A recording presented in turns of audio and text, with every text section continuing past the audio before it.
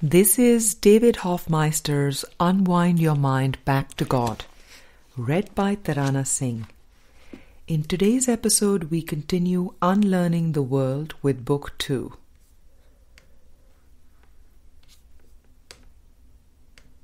In Chapter 7, this is Section 3. Releasing Roles, God Asks No Sacrifice. Hi, David. I'm having a really hard time with the idea of letting go of the mother story. I have children at home and elderly parents that I help. I am afraid that if I give my life into the hands of the Holy Spirit, I will happily dance away with Him and leave them to struggle on by themselves. That thought breaks my heart. Interestingly enough, I have recently begun to doubt my success in my chosen role.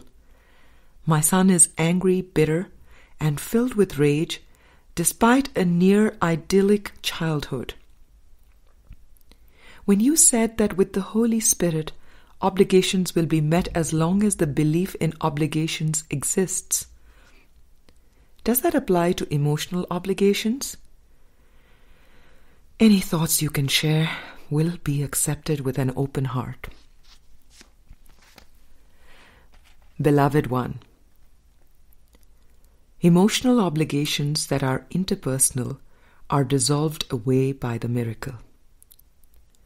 There are only two emotions that spring from opposing thought systems, and of the two, only love is real. One is always responsible for one's state of mind, and this is actually one's only responsibility as a teacher of God. The beatitudes of happiness, peace, joy, and freedom are reflections of the one true emotion, love. This is God's will, and nothing else exists. The ego is the belief that love has an opposite, and that fear can be fragmented into many different forms of emotion. Anger, guilt, pain, shame, envy, greed, etc. Whenever you feel as if following the Holy Spirit would leave a loved one abandoned to struggle and suffer, allow your mind to be reminded that God asks no sacrifice. The temporal will not last, and therefore is without value. The eternal lasts forever, and therefore is all value.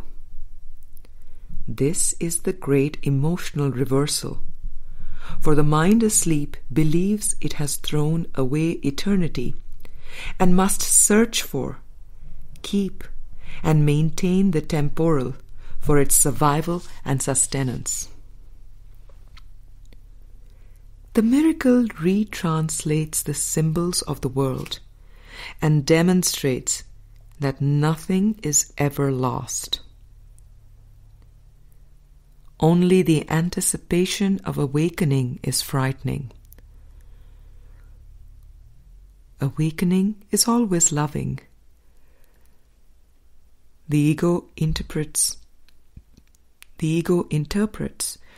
awakening as death. For in awakening there is no ego. When the fear of loss arises in awareness, step back and call on the Holy Spirit for the comfort of God.